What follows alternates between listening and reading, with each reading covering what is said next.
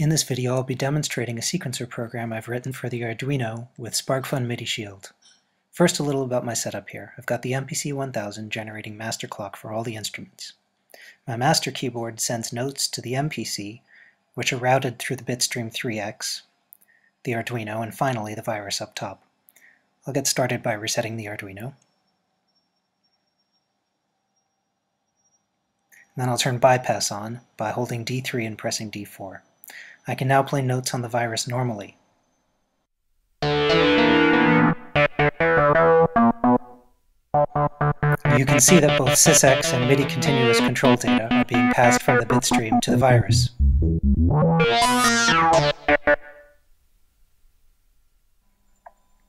I'll turn bypass off now and show the arpeggiating sequencer mode.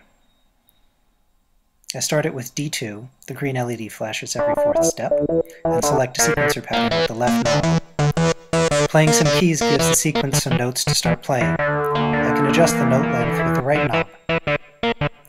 If I hold D4, the function of the knobs changes. Now the right knob adjusts how much of the sequence to loop.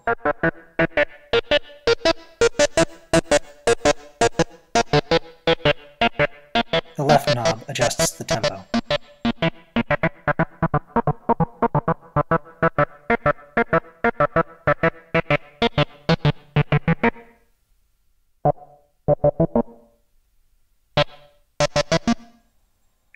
The sequencer can be run in 3 trigger modes, changed by holding D3 and turning the right knob. All the way to the left is the normal free run mode, which is the default. In the middle is note gate mode, during which the sequencer runs normally, but is muted unless some notes are being held.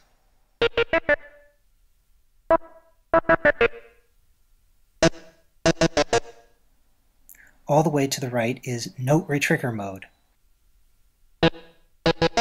Yeah, I'll just set a more active sequence here. Now, in addition to being muted with no notes held, the sequence is restarted when a new set of notes is pressed. Now, I'll change the trigger mode back to normal, free run mode, and show the sequencer synced to the master clock. Now what's different here is that holding the D4 button and turning the left knob now controls the step length rather than the tempo. That can be set all the way from dotted eighth notes to 30-second notes on its shortest setting. I'll set it back to 16ths for now and reset the master clock. The trigger modes can also be used to gate the sequence.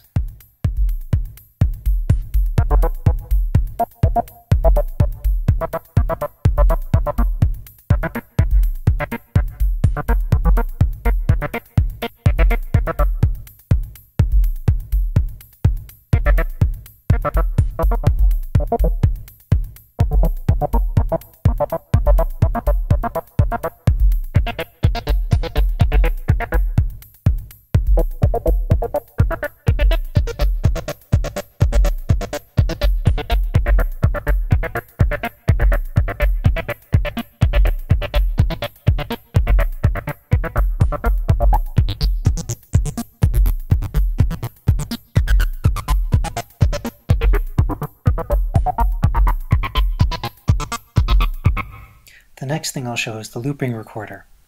To engage this, I simply turn the left knob, not holding any buttons, all the way to the left. When I start the sequence, no notes are being played. I haven't recorded any yet. So to start recording, I hold D3 and press D2. Any notes I play are now added to the sequence and looped. I can also overdub more notes, or erase them by holding D4 as the sequence plays.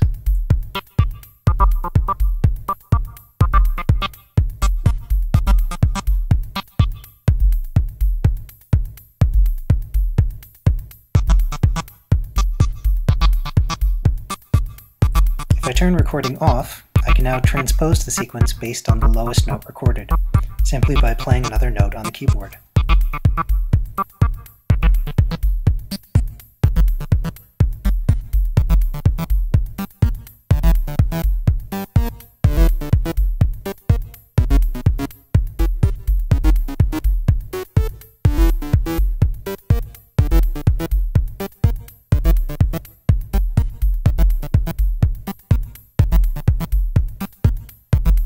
While the sequence is playing, all other MIDI data gets passed through, so I can select a different MIDI channel and play additional instruments without separate MIDI merge hardware.